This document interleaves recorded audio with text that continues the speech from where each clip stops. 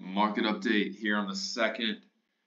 Starting here at Tesla, we got a move down early in the morning down here to 245. One of the expected possibilities. They did beat their delivery numbers, and this is probably the bottom right here.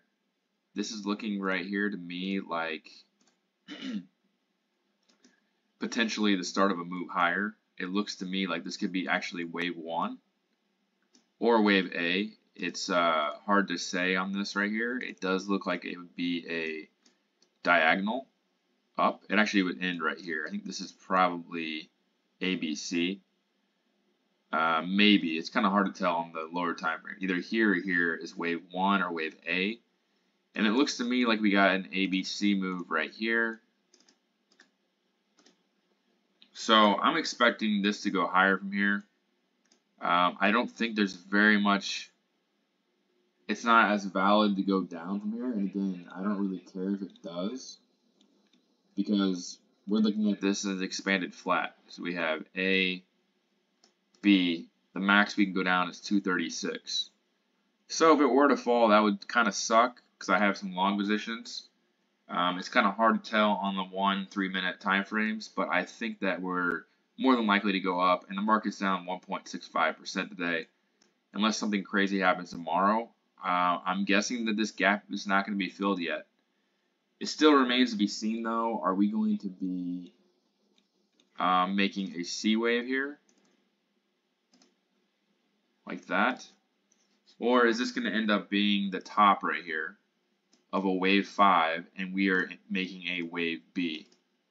Something maybe like this, and then come down here. The reason I don't like this, though, is because if this was 5 waves, this was 5 waves from the bottom, then it needs to come all the way down here to 225. But the 1.61 fib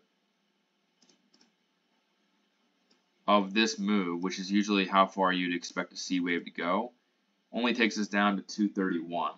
So it'd be a shallow wave 2.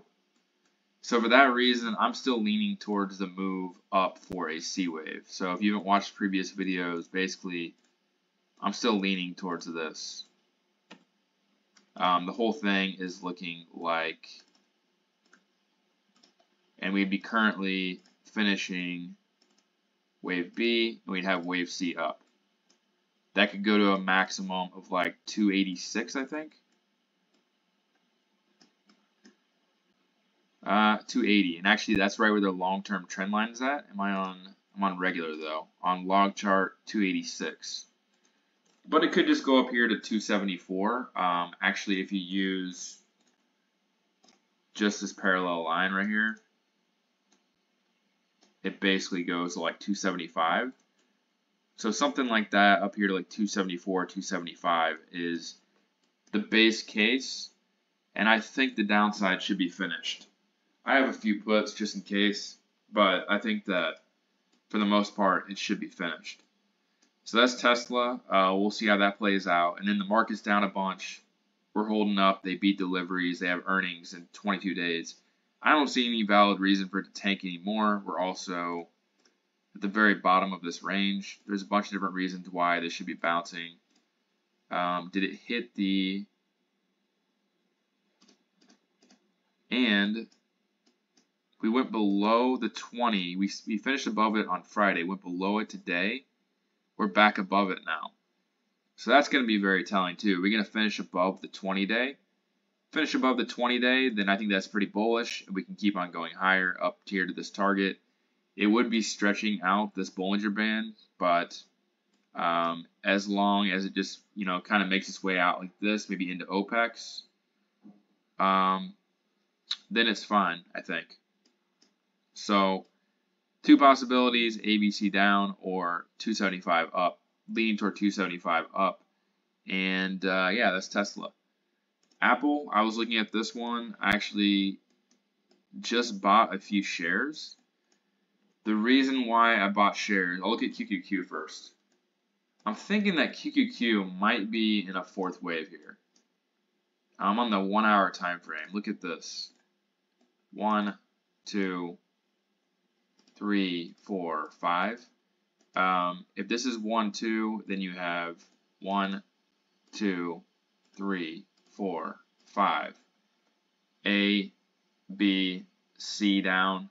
The C wave can go all the way down to 396 potentially, but I would say it's potentially done here, probably done. Let's just see where.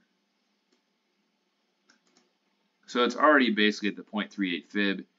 If it goes to 396, it's going past the 0.5 fib. It's probably finished at that point. We're in a demand zone. I think that QQQ is probably about finished. And that might have been the bottom right there. You have 5 waves right here. And then you get a nice bounce, pull back here. And this is coming back up here. I think there's a very good chance that this is bottomed. And I think you might see new highs going into OPEX. So I don't know if this is the real dip or not. It's still possible that the end of the wave 3 is right here. It did hit 413, which is my target.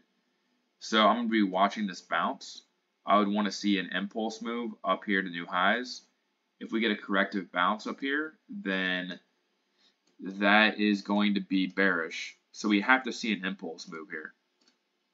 So far, so good. Held the lows. Nice move up. I'll be following that. I want to see holding this.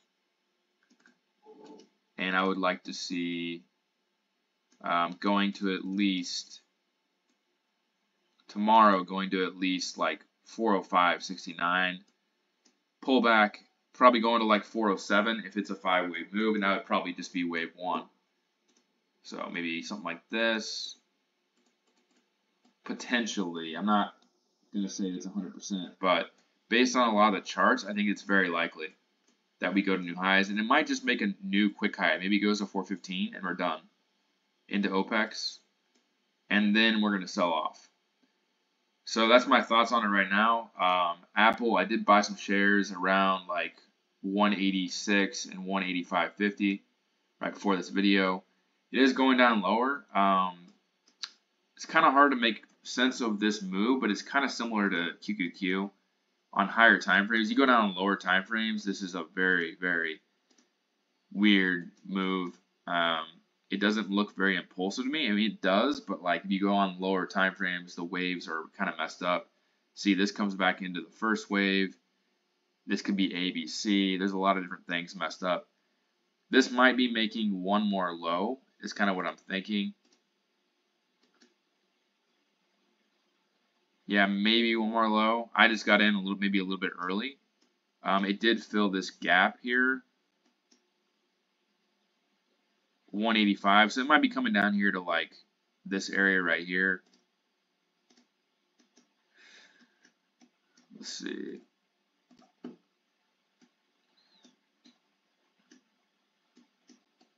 So 184.96 to 184.63 potentially. Let's just see how far we can go out. I think we can go out to the 4 hour. Yeah, so 185.12 to 184.51.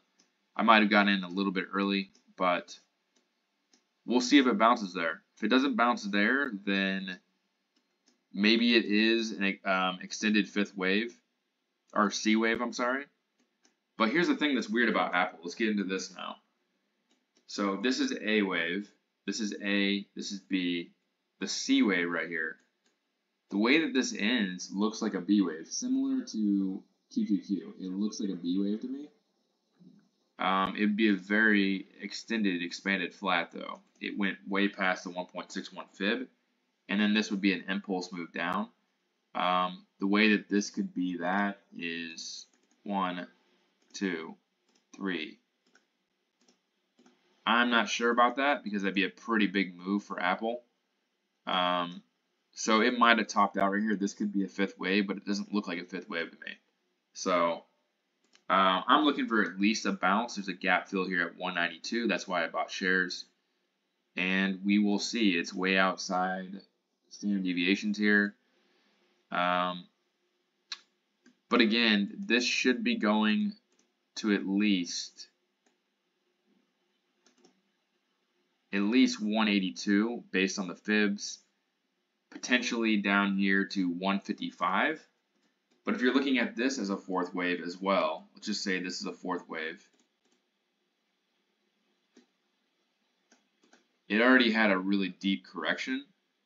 Might be looking at something like a running flat. I don't know if it's going to break below this area right here. I actually would think like 173, just based on how far it went up here, would be a good target. So a lot of uncertainty with Apple, but one thing we do know for sure is that this is not an impulse move. We broke the high here, so this is an impulse move. So I'm buying here. I might be a little bit off a few dollars, but I'm pretty confident that we're going higher here. So eventually going to go higher, probably soon too. The other ones, Microsoft. It's the same thing, really. It kind of looks like we might be going higher here.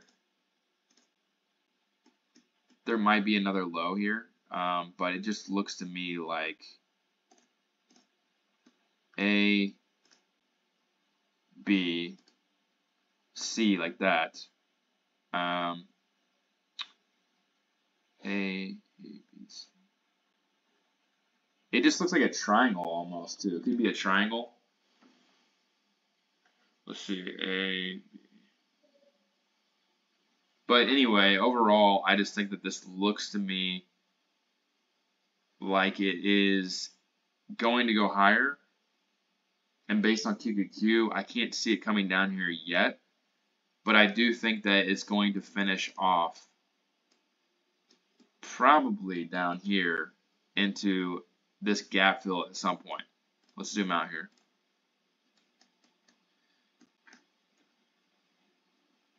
This is probably a third wave right here. Third wave of a fifth wave. So we're probably looking at something down here for a fourth wave. But I think that probably going to get that just based on QQQ as well. So look for more downside, but more upside probably short term on Microsoft. I kind of want to get this right though. So A, and we have A, B, C. So that's A right there. Is that right? So A.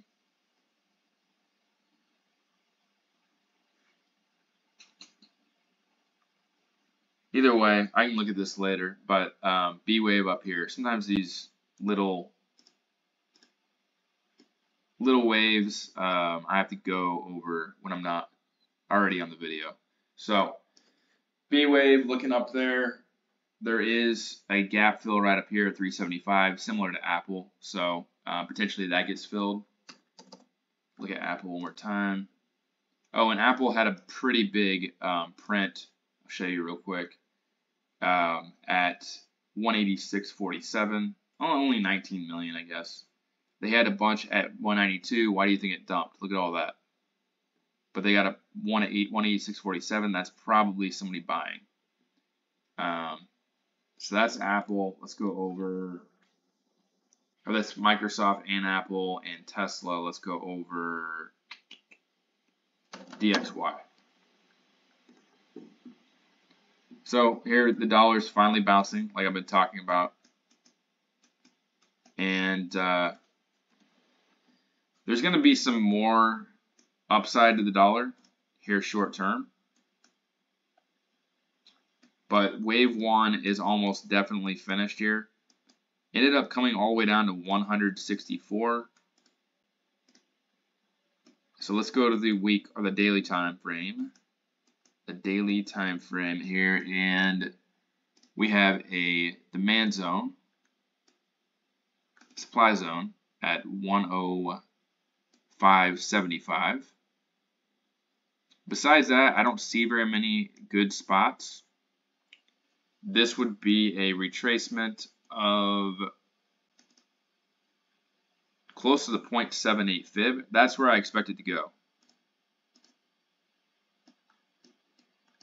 So again, I think we're probably going to see a sharp move up like we're doing right now. And we're probably going to get a B wave that will last longer than the A wave. So to get to 105.78, we're going to need to get to about 103.71. So you might see a little bit more upside here shortly. Maybe we get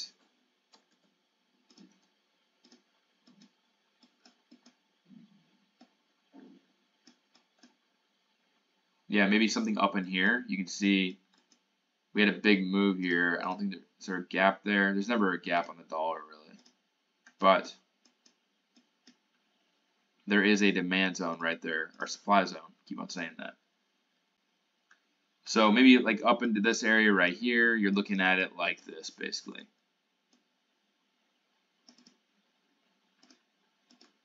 I would imagine that this would come into like January 19th, which is OPEX, and then we see a big move higher after OPEX on the 19th, kind of like that. And that takes, maybe I'm wrong on the timing, but after that, I would expect us to start the melt up again. So I'm going to leave it at that, I think. I went over QQQ, didn't I, for a second? Fourth wave, potentially. If that's the case, I'm not banking on that, though. It could have been already finished right here. But I do think that this structure could be the start of a fourth wave. We don't know. But it's either going to come up here and probably come back up here to like 408, or we're going to go to new highs. Not sure which one. Let me know what you think in the comments. And like and subscribe for more updates. I'll keep you updated on Tesla later in the day. And that's it for now. Good luck.